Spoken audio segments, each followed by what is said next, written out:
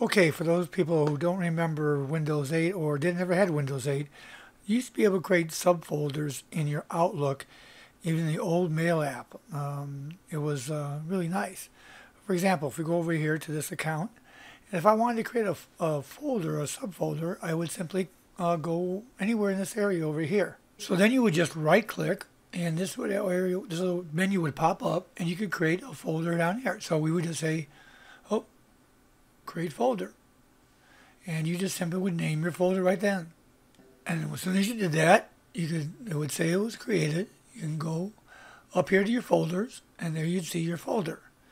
And the same thing is you can click here, and you could say right click, and you could or anywhere, and you would simply say folders, and you would say I could even do a subfolder, okay? And it tells you exactly where it's going to go, and it says okay. So if we check, we just go over here and go up there, and sure enough, there's our folder. Then to remove them is just as easy. You just go down here to manage folders. Then when you come up here and you check, and sure enough, it would be gone. And you do the same thing with the other folder as well. So in Windows 8, it was very easy to create folders, and then you could drag and drop stuff into it to file it away. Well, for whatever reason in Windows 10, Microsoft has taken away this ability. Now, it might be benign that it's just that something they hadn't implemented yet, or maybe they don't want this version of Outlook to be as good as the paid version. But for whatever reason, you can go into here and create subfolders. Now, this only applies if you're using a IMAP account. And that's because IMAP synchronizes with the client software. All the emails, all the folders get synchronized. POP3, that doesn't happen. So it's not going to work with a POP3 account. So if we go here and we try to right click, you see there's no options to create a folder. There's nothing we can do here. Now in order to see the changes that we're going to do real time, we're going to change the way it syncs. So we're going to go over to account settings, and right here where you click on that, and you want to change the frequency. I have it set here for what I want you to change it to, and that's as things arrive. It's probably set for one of the other ones. So you do that, and all your updates, your emails will come faster, and your synchronization changes will show up better. So how do we do that? Well, let's get to it. Let's open up an Edge browser or Internet Explorer, whatever you're using, Google Chrome, and we're going to go over to Outlook, and we're going to log into Outlook.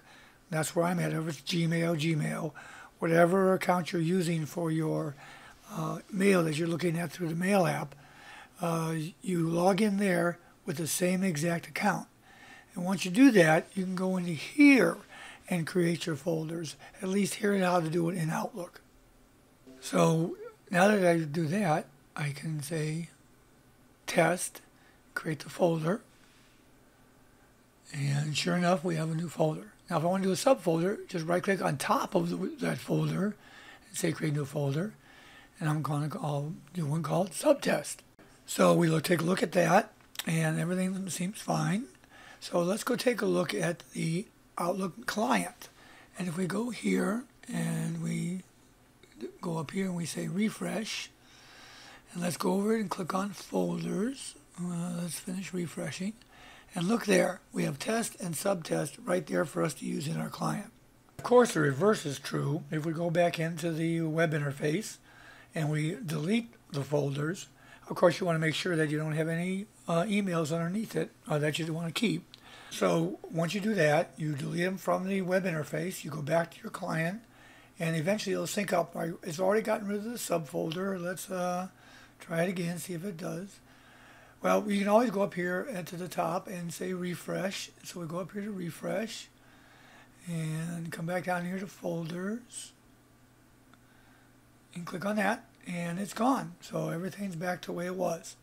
Now hopefully this is just temporary and they'll put the functionality back in Outlook, but for now you can go into your web interface and make as many subfolders as you want, do whatever management you need to do there, and then you can use it in your client there on your desktop, tablet, or even your phone.